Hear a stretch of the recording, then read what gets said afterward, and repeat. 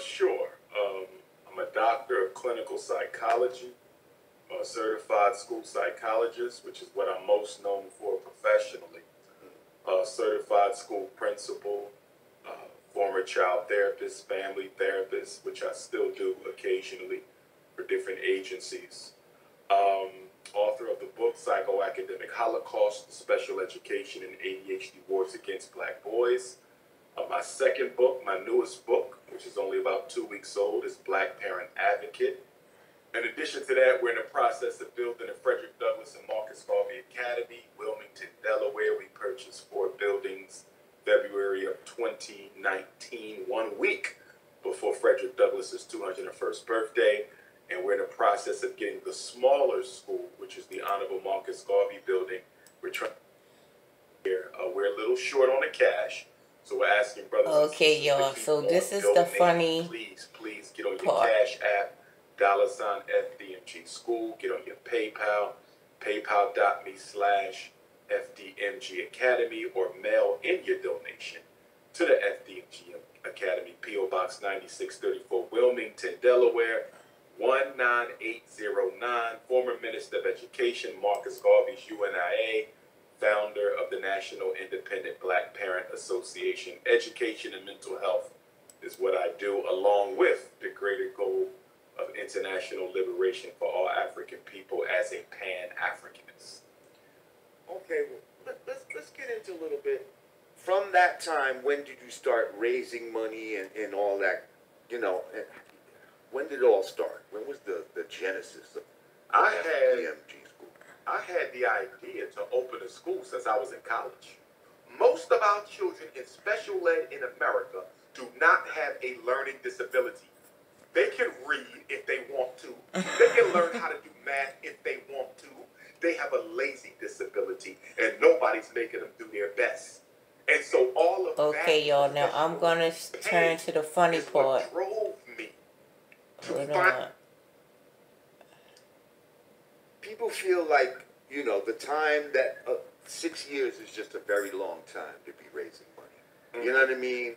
And to finally get the building that you ended up getting that are in disrepair and all of that. And I think it's the transparency that people are looking for. A lot of people are looking for you to be more transparent, and when they don't see this transparency, it makes them feel, you know, skeptical. That's a damn lie. Okay? Let me speak to some of that. Yes, please. Okay. Number one, I'm transparent with my donors. I'm transparent. Now, I'm being told that there, you know, people say when your actual donors will ask certain things, they said you will sometimes block them and all this type of stuff. That is not true. Those are not donors. Those are haters. My donors have direct access to me. I talk to them. I know who they are. Most of them are repeat donors. He knows who all his donors are, from black professionals. I have lawyers. I have engineers. I have business owners, all the way down to the retired great-grandma. To the grandma, guys. A month because she want to see this plan come to fruition. Haters don't donate. Donors don't hate. Y'all hear that? So my accountability is only to those who donate. I want to be very clear about that. It's only to those who donate. So people who ask random questions, they'll never get answers because you don't support this. Now, with that being said, let me also say this. The other question that you asked, which is often asked, is 6 years, he don't have the school yet. I'm not to blame for that. The community is to blame for that. Y'all are to blame. Do y'all hear that? School out of thin air. Get on your Cash App. They're not houses. They're commercial property.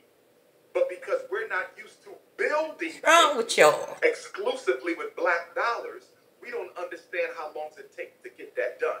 I'm not a charter school. I'm not a public school. My school isn't going to subsist on white handouts and government funding. My school is grassroots Pan-African Academy.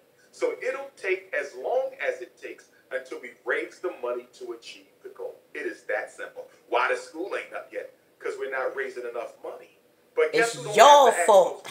The owner of Quaker Grits, because Negroes give them $11 million a year. Guess who don't have to ask that question? Y'all better get off that grit money. Negroes give them $4 billion, $2 billion a year. Malt liquor, $4 billion a year. Weave, perm perfume and beauty products, $30 billion a year.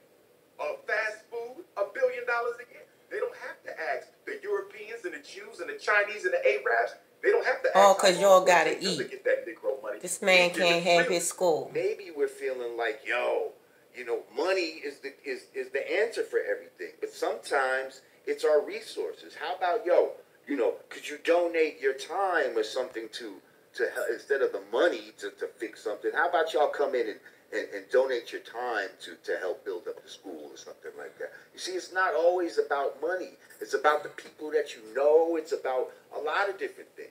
That's a damn lie. Y'all, that is my time, but I just had to let y'all hear that. This is Wacktoons. Shout out to you. I don't know who you are, but you're awesome. And this is a big love you guys. that Bye. I feel like